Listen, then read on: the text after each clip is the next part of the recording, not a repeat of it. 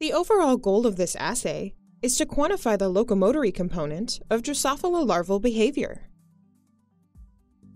This method can help answer key questions in the behavior genetics field about genetic and environmental contributions to individual differences in larval behavior. The main advantages of this technique are that it is fast, reproducible, and allows for the collection of large sample sizes. Generally, people new to this method might struggle because the success of the assay depends on developmental timing and the consistent, careful handling of the test animals. Demonstrating the procedure will be Ina Anreiter and Oscar Vasquez, graduate students in my lab.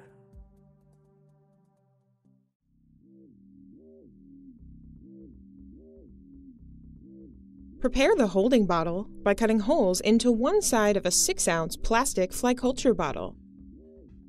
Next, use a syringe to fill petri dish lids with previously prepared grape juice medium until the surface of the grape juice medium makes a dome above the lip of the lid.